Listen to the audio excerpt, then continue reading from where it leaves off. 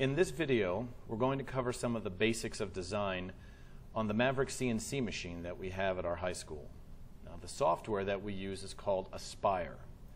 Now, we have two versions here. This was an updated version. So I'm going to demonstrate on the older version of Aspire. Just double-click it. But everything that I do, all of the items that I'll be picking here exist in the later version. So we make that big. Now, if you're doing a nightstand and doing an engraving in either the drawer front or the door or both, the directions that I'm giving you should be the same. You'll just have a different image here to manipulate. So I'm going to show you where both are, but I'm going to design on the door because it has it's not a square image, and I'll explain as we go. When you open it up, you need to come over here to open an existing file. So I have a template made up so that you already have your measurements put in. So when you do that, there's a couple of different templates here. It's labeled template. So the one for the drawer front, this is the older one, the 8.5. AF drawer front template. Click on it, open. Now the way that this is set up is, this is exactly 14. This is exactly 5.5. When you do your shaper around the edge, you're going to lose about a ½ an inch, and that's what these lines are. These are imaginary lines. They're not going to show up. It's not going to engrave these lines onto your drawer front. They exist only to tell you don't put any kind of image beyond these lines. Okay, so here's the drawer front, and I'm going to demonstrate on the door and what all these are in a second. So we'll close this down, and we want to open the other one. So here's the drawer front, the door template, 8.5 right there. Open it up. And now what is this? Okay, if we shrink it down, this is a picture of the nightstand. Now what you were looking at before, of course, is the drawer front, and there's that decorative edge or the imaginary lines, and that's why. The door has a little bit more of an interesting shape. What you're looking at when you're in the software, the extents are the same as the outside of your door. So if I zoom out just a little bit, it is 14 and about 12.5. So here, this is 14 by 12.5, but we can only engrave right here in the center. I don't want to put any engraving out here. It's just here. So the drawing you see is this. I outlined exactly where that is. So when you're looking at it, that is what this is. This is the panel that we can actually draw. Now again, I could make it so that this line is engraved on there, but it wouldn't do any good. It's just the outline. So to keep it from being engraved, we will simply not do anything to it. We won't erase it. We won't do anything. If you don't assign it to do something to these lines, it won't do anything for those lines. It won't even see that they need to be engraved. All right. So here's our engraving area. And remember, if you're going to do this on something else, you'll just have to go through and tell it how big it has to be, and we can go from there. Here are some of the basic commands. When you're over here, you're going to be using these most of all, the create vectors. CNC machines only see vectors, which is a line. So what I'd like you to do is to do one kind of box or outline or some kind of border with some letters inside of it, outside of it, somewhere else on here. So let me give you some simple examples. You're doing a circle, click that, grab, pull, there's a circle. Okay, and we can close that. You could tell it, you could assign it a radius or diameter if you wanted a specific size, or you just eyeball it like I did. If you wanted an oval, okay, there it is, an ellipse. If I press shift, it won't move around. If I press control, it remains a circle. It just depends on what you want.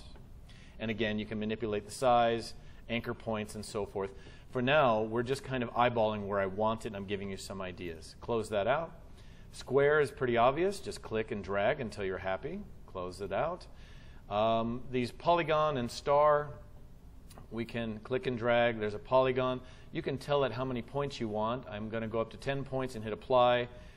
Okay, there it is. There's my star. It's got 10 points.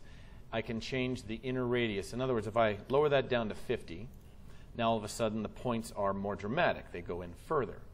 So things that you can change, move around. I can even stretch it out if I want to. So get it to what you want, close it, and I'm going to stick with this one. I can stretch it out if I like. So I'm going to get rid of these. Just click on them, highlight, and hit delete. There. Now this, if I click it twice, it gives me these little bars, and I can move it around. That way, now that it's stretched, I can get it on here centered. Now, how do I know that it's exactly centered left to right, up to down? Okay, you go back over here, transform objects, you hit this button right here, aligning it. Do I want it aligned left, right, up, down, or both? Click both, and you can see that it moves it to the center of the door. Now we go ahead and close that out. Now, of course, this is a bit too close to the edge here, so if I click on it twice, I'm just going to hit the down arrow on the keyboard. That way my mouse doesn't accidentally shift it left or right, just twice, maybe even 3. There. So I'm looking at the distance here to here is about the same here to here. It looks good. Now your image can be anything you want. It can be a little bit bigger so you can stretch out a little further. It doesn't have to be this star. It could be a polygon, an arc, whatever. So you decide which one. Play with it a little bit until you're happy. To do letters, we can do that, and I'm just going to put my initial, E. All right? You go down here and decide what font you like, and I like the Times New Roman, but you can pick any one. I'm going to make it bold, and I want it centered, and all of this is pretty much the same. So if I want my text to be bigger, I can put in some different number. 0.5 is about right, but you're free to change it to 2 inches, 1 inch, whatever will fit in here, and that's fine. Hit apply, close, and it sticks it up here, but just grab it, pull it right over. All right, now 1/2 inch was too small. So even if I'm not in that view with that control panel, I can just drag it out a little bit until I'm about happy with what it is.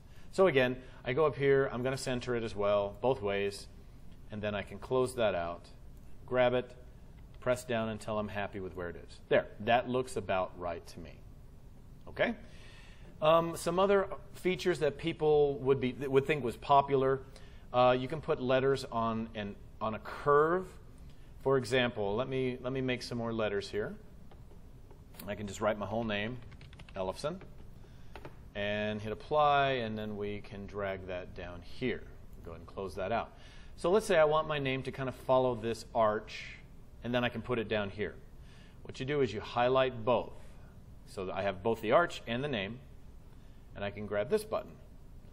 And it says select a single line of text and curve, which I did. I have both. And it won't even highlight this unless you have those. I want it below the curve. I want it centered in the middle. And I want the letters to be aligned so that they're not straight up and down. So they actually go along that arch. And hit apply and close. All right, so there it is. So if I want to drop that name down just a little to make sure, well, we don't want to take the arch with it. So make sure to just grab the 1 and then drop it down. So now it's inside the arch. Okay? So to zoom in and out, it's on the mouse. You can roll forward and roll back so you can get a little better look at what you want to do. Now that I kind of have a general idea of what I like, now we can assign the engraving to these parts, these different parts of it. So you come up here to this symbol right here. This is where you're switching to a different tool path. Now I assign. In the later version of this program, this symbol is up at the top toolbar. So we just hit that. Now here's all the things you can do to those vectors. The ones you guys will be using most are this one, the profile, and the V-carve. Probably the V-carve will be most often. So for straight lines like this border, I'm going to highlight it, then come to this tool, this profile tool path, something that just follows a line. And we hit that, and then this big long thing comes up. Don't worry about the advanced tool paths. We're not going to get into anything really advanced. Start depth is 0. In other words, I want it to start at the very top, the surface. And I'm going to cut only 1/8 of an inch deep, and that's pretty standard. Remember, it's a V-carve, it's a V-bit, which means going in 1/8 of an inch will make it a little wider as you go up the V. Okay, so the tool path, V-bit, 0.5.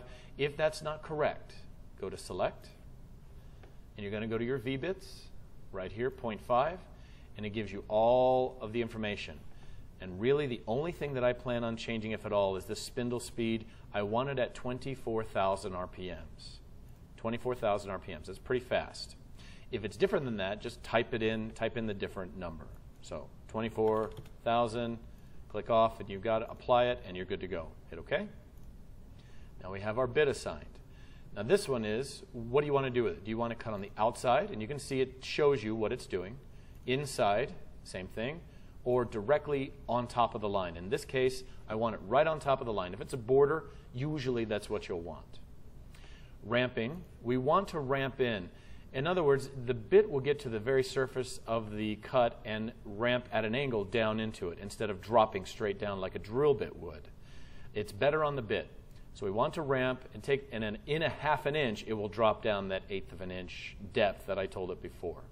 So I always encourage ramping. Definitely you want to ramp. Don't worry about the tabs.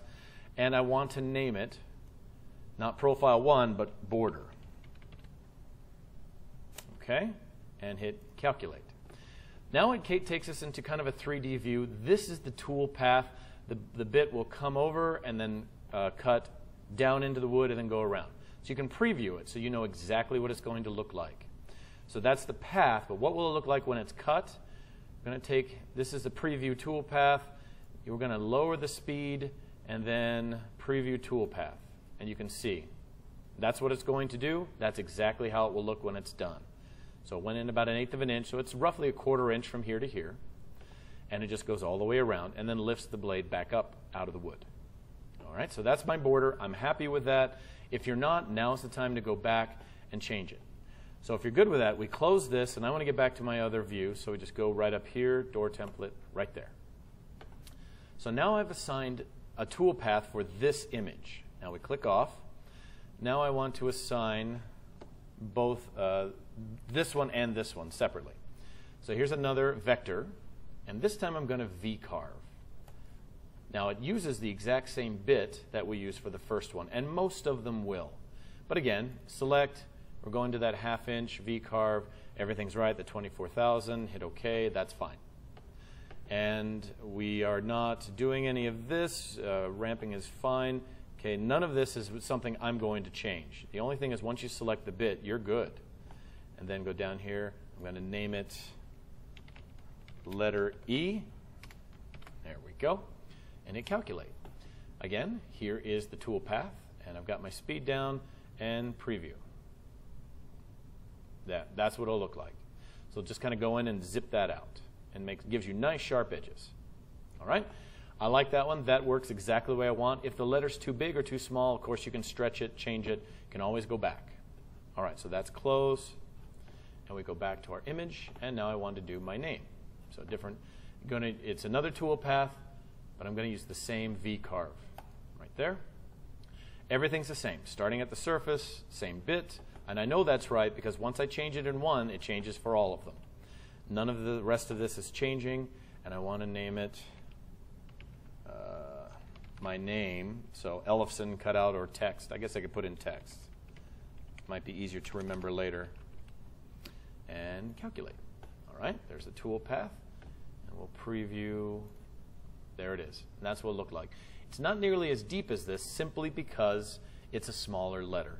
It's just more narrow. So it's not going to go quite as deep as this one will. But I like the image, and that's how I want it to look.